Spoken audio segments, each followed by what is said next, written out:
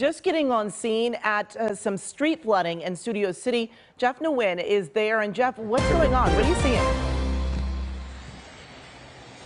So, Amy, we are in Studio City, as you mentioned. We're on Moorpark, which is right behind me near Tujunga. And to give you an idea of some of the flooding that's going on right now, you can see I am kind of wading in water. This is normally the driveway into the shopping center, and it's about ankle deep. I'm not going to go out too far because it's certainly not safe to do so. And then, of course, when the cars come by, you're going to have some of the water spraying like that. So the last thing I want to do is kind of have this sort of pretty bad YouTube moment, so let's not do that. But we're going to go ahead and walk this way so that Tommy Harris can give you a little bit more of a look here as I wade through the water over here. That's the corner of Tujunga and Moorpark right there, and you can see over at the crosswalk, if you were to walk through that, you would be kind of wading through water.